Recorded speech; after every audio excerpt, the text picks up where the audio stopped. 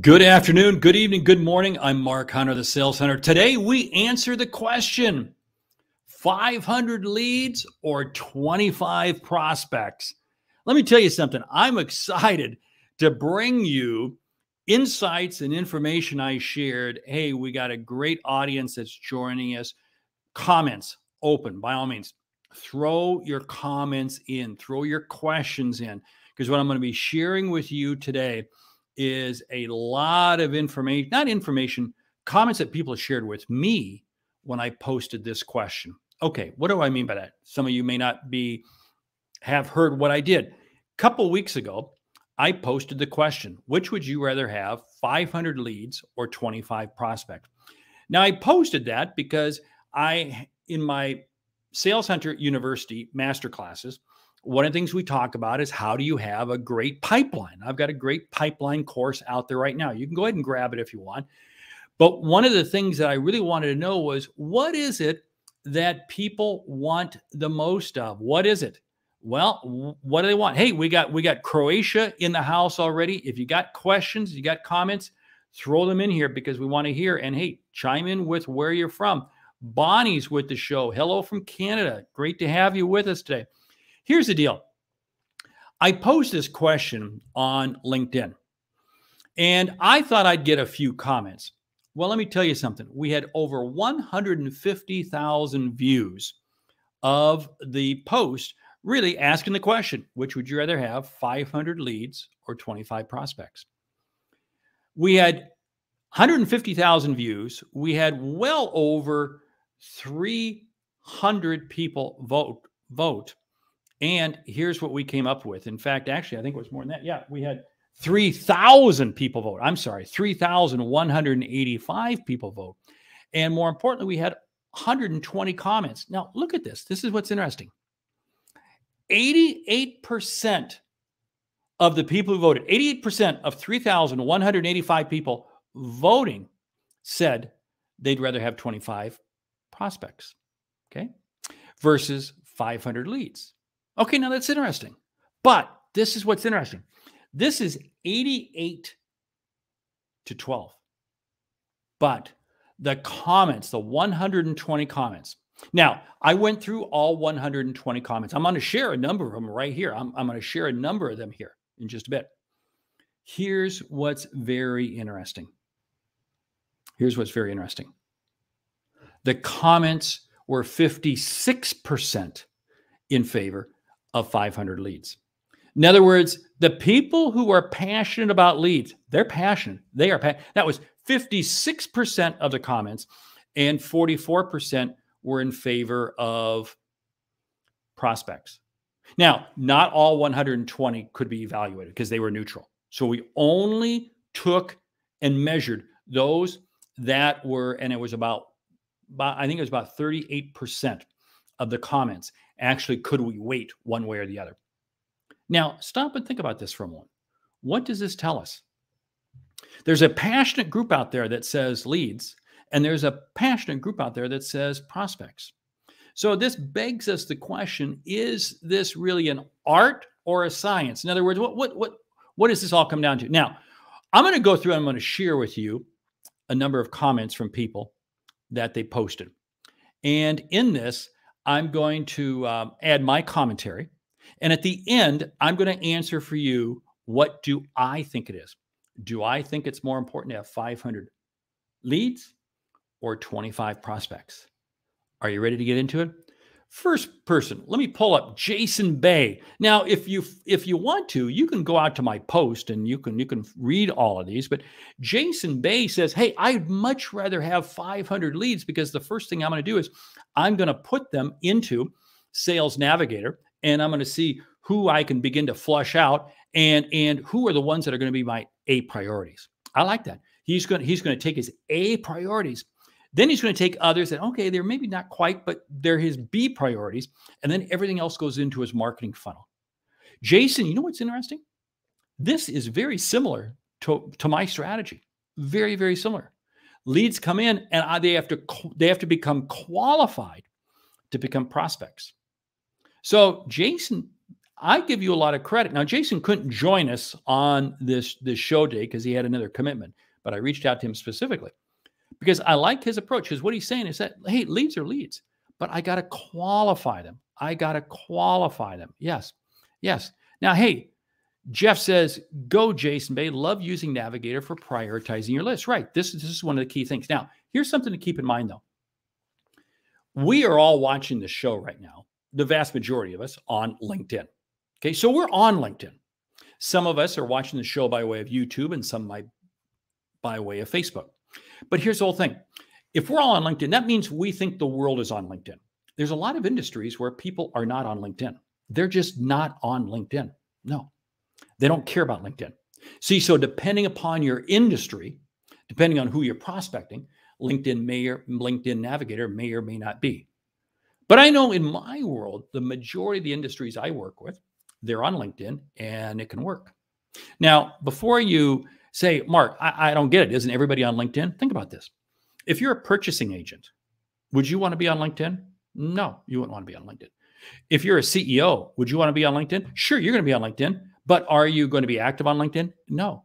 You're going to have a profile, but you're not going to be active on LinkedIn. You see, what am I saying here is just because we're on LinkedIn and probably we're active on LinkedIn doesn't mean everyone is. What does this come down to as far as what Jason's talking about? Before I do that, let me pop up a couple comments. We have Egypt in the house. Good afternoon. Great to, I should say good evening because it's good evening for you. And Bonnie asked the question, do you recommend to hire internal sales agents?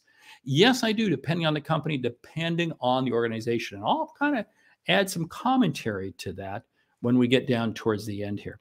Here's the piece. What is Jason talking about? Rinse and repeat. Rinse and see, this is what's so critical because you got to rinse your lead list. You got to rinse your lead list to see which ones are good. And then when you get going, you've got to stay dialed in, focused. And this is where too many people fall apart.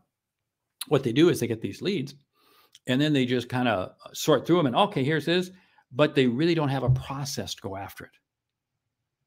Jason's got a process. Next comment that I pulled comes from Jack Hubbard. Jack Hubbard's a terrific individual. He deals in banking, and he raises a great point. He says, bankers, for instance, here's the problem. They don't have enough time.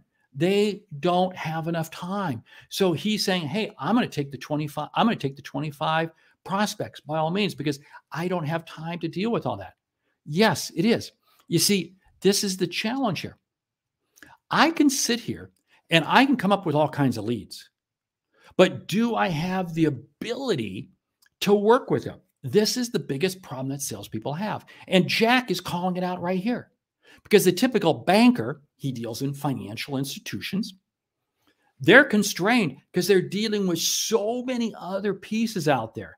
Hey, Michael, great to have you in the house from LA. Yeah, I've been looking, you know what? You might say you've been looking forward to. I've been looking forward to this conversation too, because it was absolutely a trip to go through and read all 120. Now, stop and think about this for a moment. How much time do you really have to manage your prospects and your leads? Some of you may not even have enough time to literally just handle your prospects, let alone get into leads. Here's a great comment. What about ROI on your time to qualify all those leads? Sift through all those tire kickers. You bet. That is the big challenge, right? Because I can spend all day and see what you bring up is a great point. You see, our greatest asset is our time. We've got this perfect timing on this. Yeah. You see, here's the whole thing. What about the ROI? Now, Michael chimes in here. Great. I have issues with the I don't have time objective because it's a matter of time management more than we usually think it is. Spot on. You're right. This is spot on. This is one of the key things because what happens is people don't want to prospect, so they make excuses as to why they don't have time to prospect. This is absolutely key. Absolutely key. Now, what does this mean? You've got to really understand what are your requirements and what are not your requirements. Now, in the case of Jack Hubbard, where he was talking about banking, these people, loan officers and so forth, they're assigned with a very specific set of responsibilities. See, so they have to. They have to. But for a lot of salespeople, they don't have to. You see, so it comes down to, Michael, you're spot on. You have to have the commitment. And again, I'm going to share with you some more comments on this that I hopefully will shed some more light on this. But keep the questions, keep the comments coming, because I'll keep popping them up on the screen here. Because your greatest asset's your time.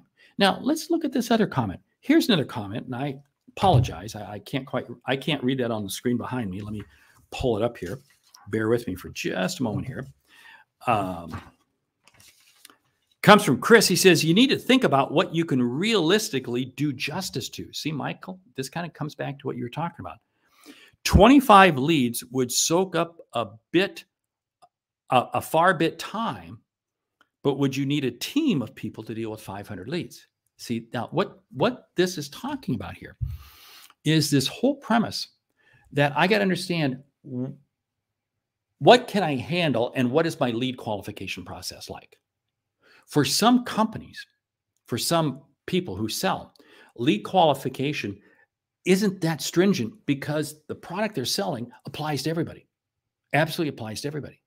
For instance, if I'm business to consumer and I'm selling pest control in a hot, muggy climate, I can pretty much target almost anybody who owns a home, right? See, so my criteria is not as stringent.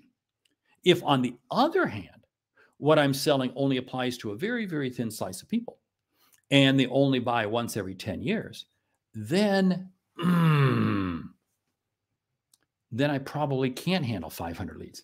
Hey, Patrick chimes in here with a great from Chelmsford. I've got over 300 overdue tasks and struggling to keep up as I'm out on the road a lot. Right. See, so what you have to do, Patrick, is you have to say, okay, what is the amount of time? Now you got 300 overdue tasks. My pushback to you right now would be, okay, 300 overdue tasks, but will they still be overdue tomorrow? And will the earth start rotate? Will the earth stop rotating? No.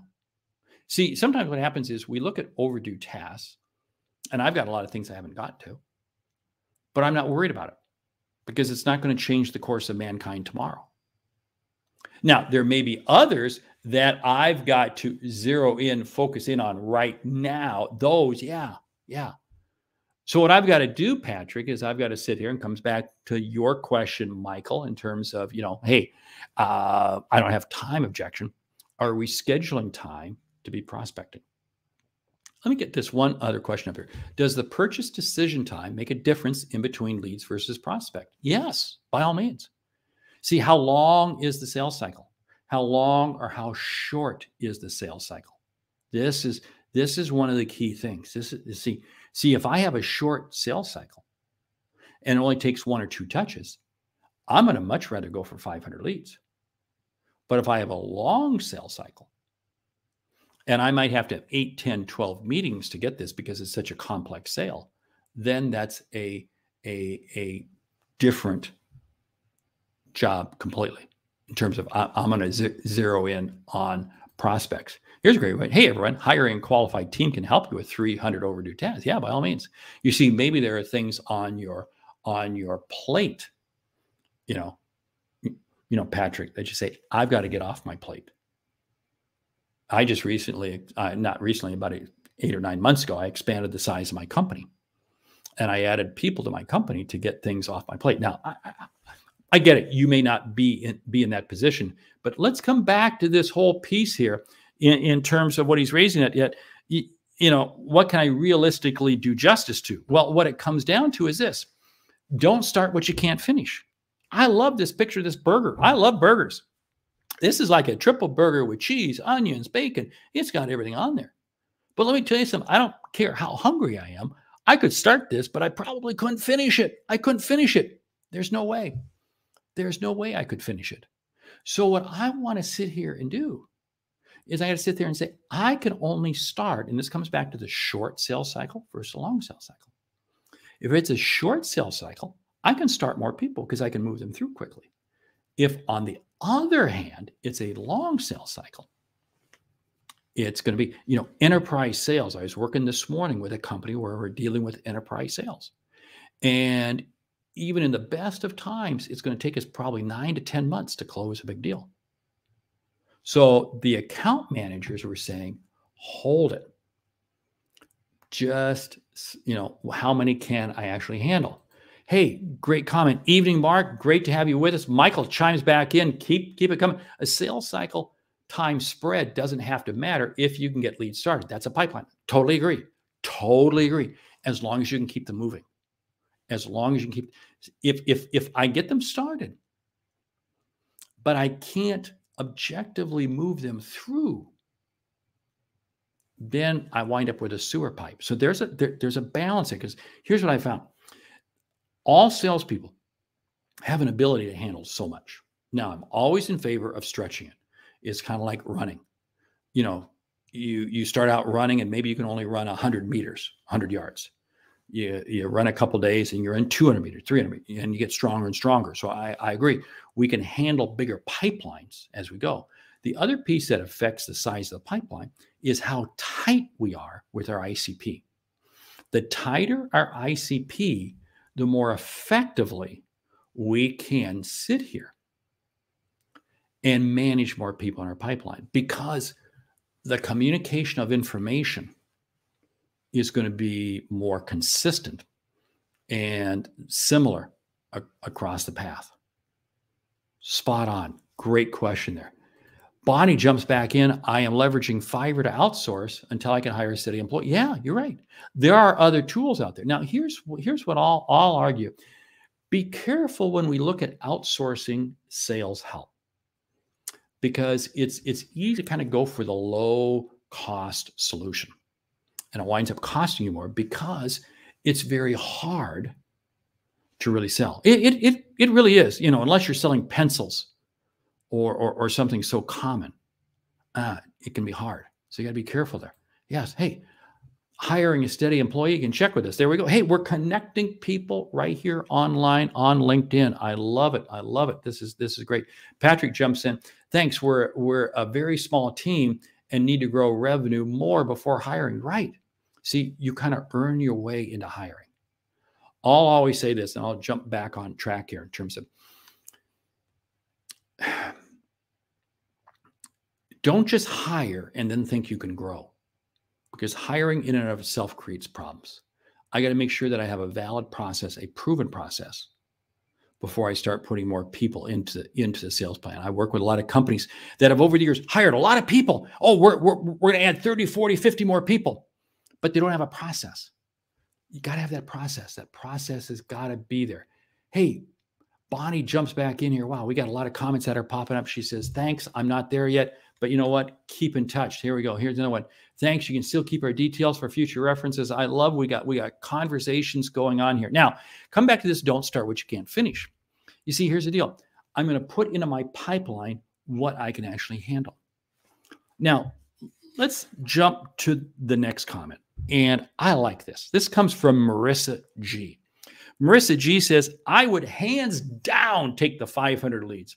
I would think Marissa is in the same camp with Michael. You bet. I'll take the 500 leads, then 25 great prospects. I'm confident that I can turn more than 25 prospects into customers. I love that attitude. I love that attitude. I love it. Why do I love that attitude? Because undoubtedly Marissa is confident enough with her sales process. She's confident with her lead. She's confident with how she works. Now, what does that mean? She owns it. She owns it. One of the key things that you have to look for in any salesperson is, do they own their sales process? And let me tell you something. If you don't own your sales process, you have got a serious problem, because then what will happen is you're going to wind up being buffeted back and forth. One day you're going to be chasing leads. One day you're going to be chasing prospects. And Marissa G is confident and she owns it. She's zeroed in and she's focused. This is absolutely key. Again, criteria I'll ask is what is the sales cycle? What are the number of touches it takes? What is the bandwidth that you can handle? Yeah, it's great. We got this conversation that's going on here. I love it how people are saying, hey, we're going to stay in touch. Again, that's one of the things about this whole piece, because sales is not a solo activity. Sales is a team sport. We've got some great people on the team. Let's jump to the next one now. Now, I can't pronounce this gentleman's name, so I apologize. But he says, what's your definition of a lead? What is your definition of a lead? And he says his company has 3 different measurements of leads. I love that. I love that, because not all leads are created equal. And they go through and they weight their leads differently. Again, great strategy for you to look at. Now, is this a strategy that individual sales, if you're a solo salesperson, you should undertake? I'm not sure. I really don't think, unless you don't get many leads. Because again, what you can do is you can become over inundated with your process. And your process begins controlling you instead of you controlling your process. If, however, you have a larger sales team and you have a marketing team and you have resources, this is an absolutely key thing. You see, what is this all about? This is all about, I don't want to be a rain barrel. I want to be a rain maker. Now, this is one of the challenges that I find so many times with salespeople. They want leads. They want a lot of leads because they're just hoping that some of those leads turn into business. See, they're being a rain barrel. You want to ask yourself, am I pushing myself enough to where I'm a rain maker? If you're not a rain maker, you're not in sales. Stop and think about that for a moment. If you're not a rain maker, you're not in sales. You're in customer service. Michael jumps in here. If I were new to sales or unsure, I'd easily snap up to 25 good prospects. Spot on. Totally agree with him. Right. It's the long timer workhorses who can own the 500. Very well said. Yeah, totally agree with you. Because the veteran, the long timer, should know how to manage that in their process, should know how to handle all that. And that makes them a better rainmaker. Because initially, 25 prospects, I'm closer to a rain barrel, depending on my close ratio. Because again, you may have a 25 great prospects, but depending again on what you sell and so forth, they may not always be perfect customers, and the close ratio might be low. Which brings up the point: what should your close ratio be of qualified prospects? I say it should be, if I'm at the point of putting proposals across the table, I should be closing 65% of my deals. 65% of my deals. Yeah.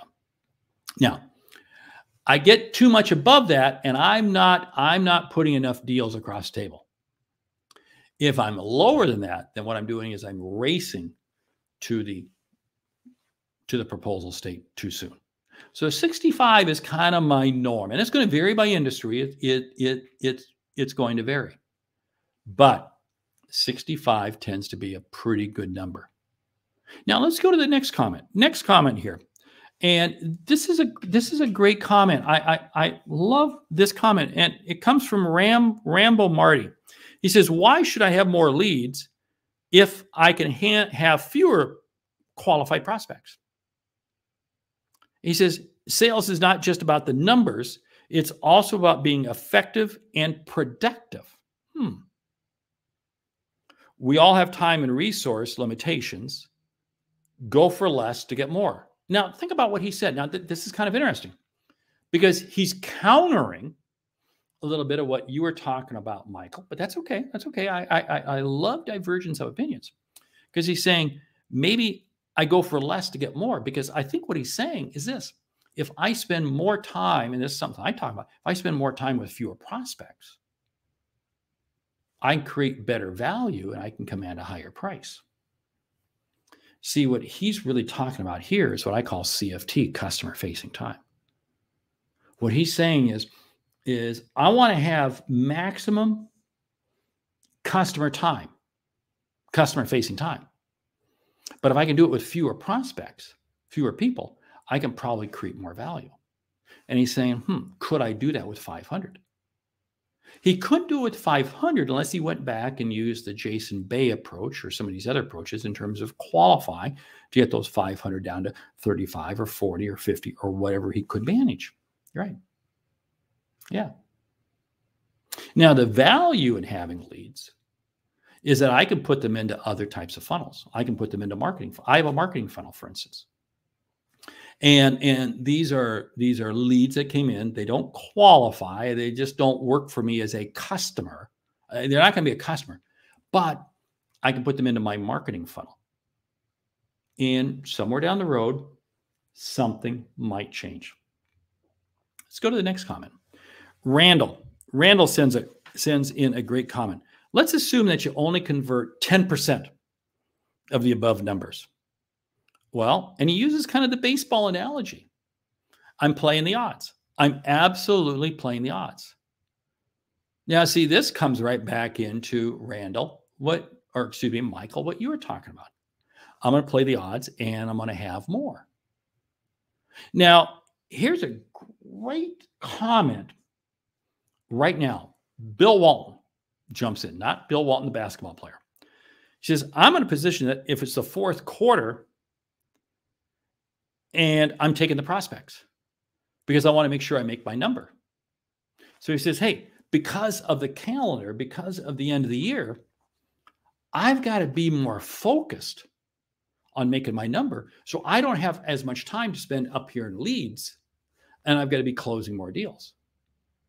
Now, what do I like about both these comments? What I like about both these comments is excuse me, I said it was Randall, it's Kendall. I'm sorry, it's Kendall.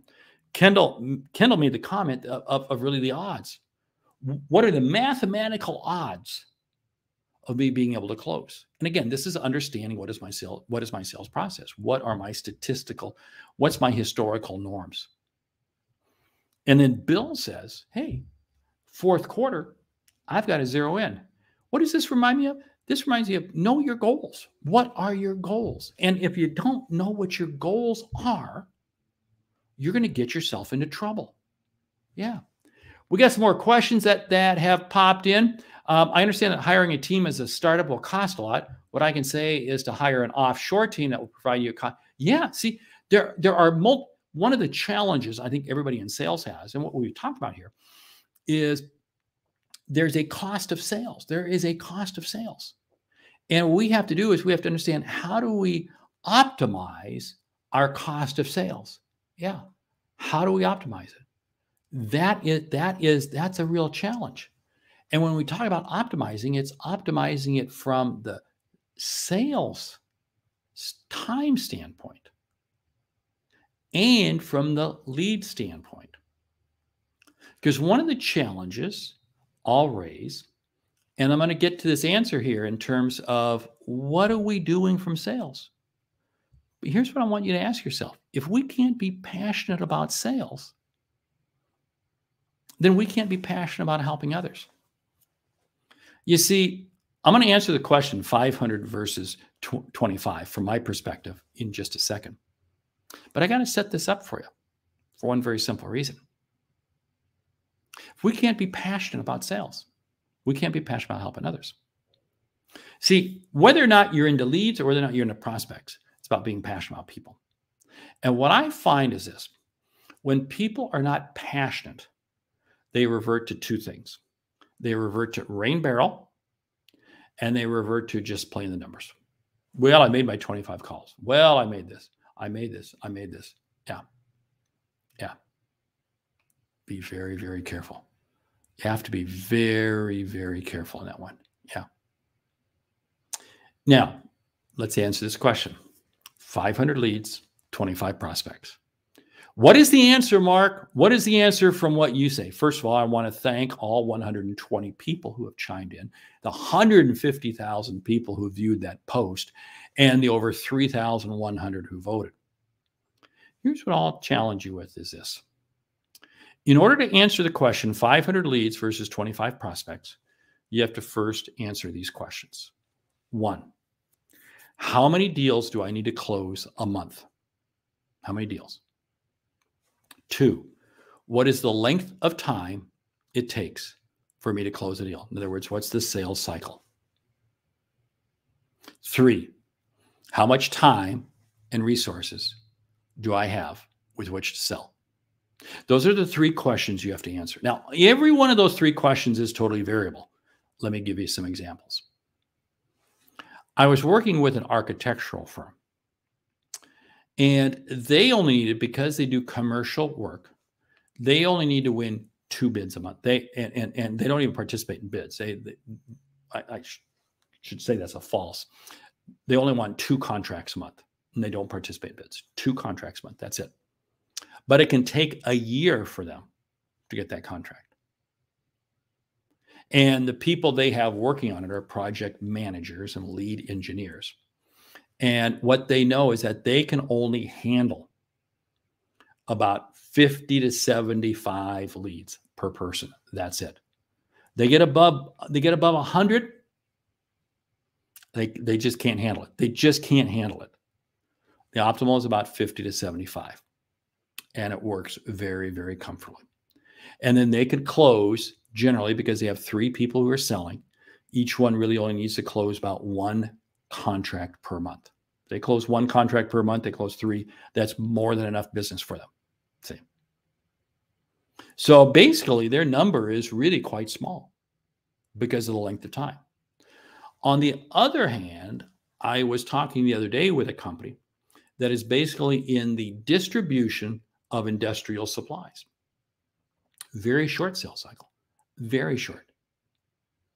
And I was telling them that every one of your salespeople needs to have 1,000 leads that they're working with. 1,000 leads that they're working with.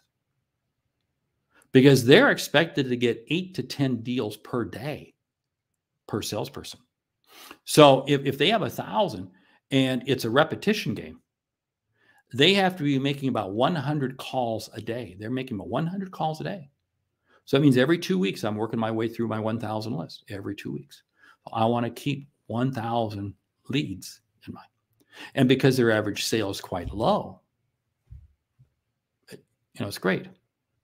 The other piece that works in their favor is because once they get the sale, they hand it off to somebody else that goes over to customer service, and they take care of the customer relationship from that point on. See, because this comes back to this whole thing of how much time do I have? Because if I can only handle a couple deals a month, I can't do it. Now, in my own business,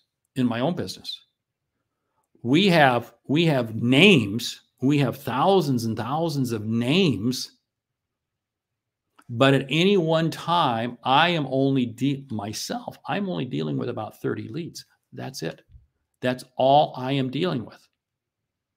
Because when we close a deal, it is of substantial size because of the type of consulting we do, and the boutique nature or the keynote speaking we do. It's a very boutique type of work.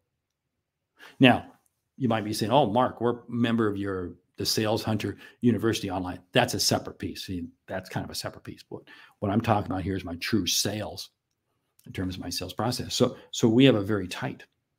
But I'll work these people. These companies, quite rigorously for a couple of months, and then I'll move them over to another list.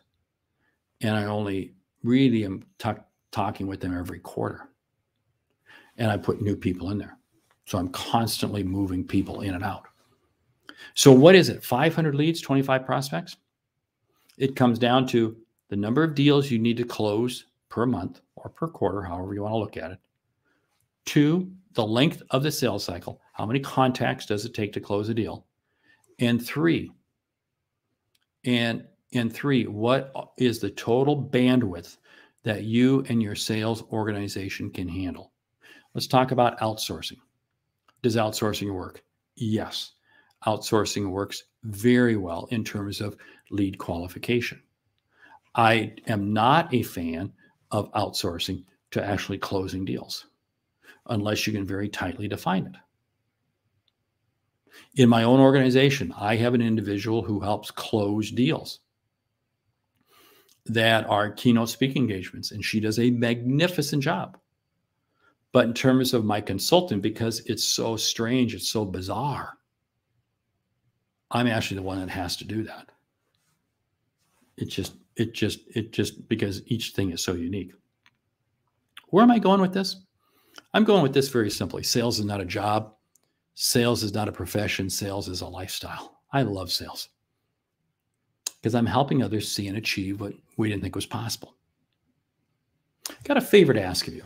Got a real big favor. I want you to check out the Sales Hunter University. Go out to my website. Go out to my website. You'll see it. University. I want you to check it out because that's how this poll came. Because my mind was wondering what do people say? I know what I say. I know what I talk about in my online program. But we put out a new online program every month. Every month there's a new masterclass. And if you're at the level 3, we've got several people who are on the call here now who are level 3 members. I recognize you. I recognize your names. And what does that mean? They get access to everything. When you get access to everything, what is it you get? You get all the master classes. You receive open office hours. In other words, you can call me. We have open times where I'm here to talk to people. You get access to the whole video library. You get access to a ton of scripts and content. You receive the weekly sales kickoff videos, and you get to participate in coaching calls. And there's an online group. Yeah, Bonnie David's jumping in saying it's great. Yeah, she's one of the 3 people I recognize who are level 3 members. Check it out. It is absolutely well worth it. Here's the deal. I have one mission.